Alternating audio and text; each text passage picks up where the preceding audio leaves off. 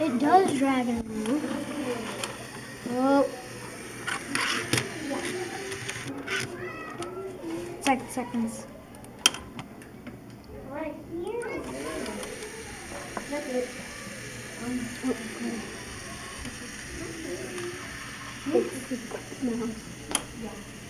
Yes, Norberto, what did you make?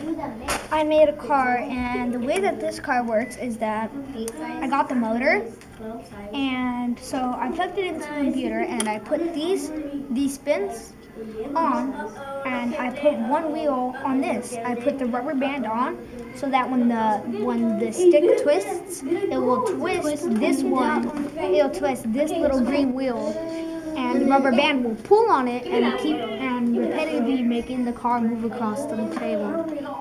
Nice. I believe the gear is this one because this one like hooks onto this one, making this one move.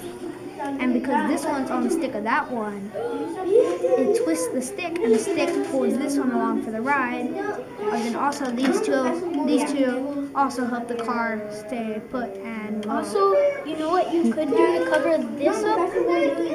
you could. Well, at first, what I tried to do is that I tried to put two like big wheels on the sides. I wasn't sure if that would work.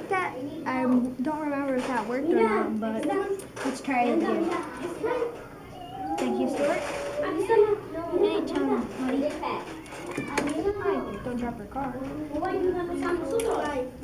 So let's play it again and see if the wheel stopped it, or does it still work?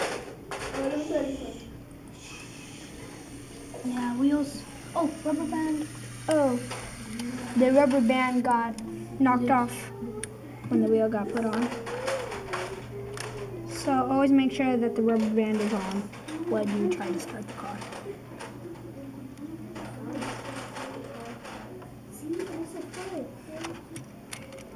Oh man.